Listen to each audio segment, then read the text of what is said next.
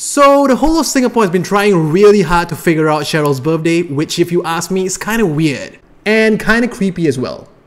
And since I'm the founder of a learning center called Math Prodigies, which is kind of awesome, I thought that I would just give to you an awesome video explanation of how this works, because I've seen all the other video explanations and they don't really explain it that well. First, let's read the question. So Albert and Bernard just became friends with Cheryl, and they want to know when her birthday is. Cheryl gives them a list of 10 possible dates. I have no idea why. And it ranges from May 15 all the way to August 17. Now Cheryl then tells Albert and Bernard separately the month and the day of her birthday respectively. But that's not where it ends. That's not where the weirdness ends. The weirdness starts here. Albert, I don't know when Cheryl's birthday is, he says, but I know that Bernard does not know too. And then Bernard says, at first I don't know when Cheryl's birthday is, but I know now. Wow, is that one smart kid or is that one smart kid? And Albert then says, then I also know when Cheryl's birthday is. Now, assuming that this happened within a span of 5 seconds, I think that they are really smart kids and they most probably are from Raffles. So the real question is, when is Cheryl's birthday? Number 1. Albert says, I don't know when Cheryl's birthday is, but I know that Bernard does not know too. Now that gives us the very first clue. You see, since Bernard knows the day, it cannot, I repeat, it cannot be June 18 or May 19. Why is that so? Because they are the only dates which do not have numbers repeated. I mean, I'm talking about the days. The days are not repeated. If you look at all the other days are all repeated twice except for these two.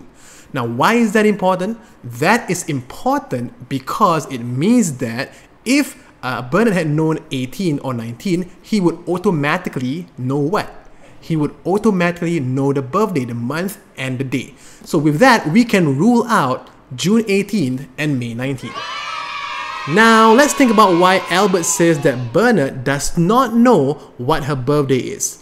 Why do you think so? Because what? Albert knows the month. And if Albert knows the month, he can know for certain that it's not 19 or 18. It means that we can totally know that May and June can be ruled out because it cannot be May or June. It means that Cheryl must have told him it's either July or August. So let's rule out all the dates in May and in June. That leaves us with only 5 other dates. We are getting closer, people. Getting very close. Then Bernard says, at first I don't know Cheryl's birthday, but now I know.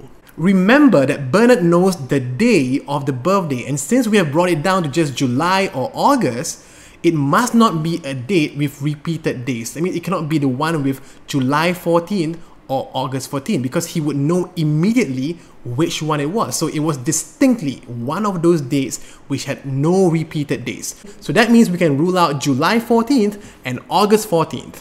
We are almost there. 3 more to go. Albert now says, then I also know when Cheryl's birthday is. You really smart boy. Singapore, this is how we are going to find out Cheryl's birthday. You see, since Albert knows the month of the birthday, it must be something distinct. And we are only left with 1 July date and 2 August dates, which means that it cannot be an August date, because if not, he wouldn't know which one to choose, which leaves us with only 1 date. July 16th of July. That is my final answer. Lock it down, baby. If this was an episode of Who Wants to Be a Millionaire, I would have just won $1 million. Kids, if you meet a girl like Cheryl, then I tell you what, you turn around 180 degrees and you run as fast as you can in the other direction because this girl is cray cray. And with that, this is Cypher Rizal from Math Prodigies signing out.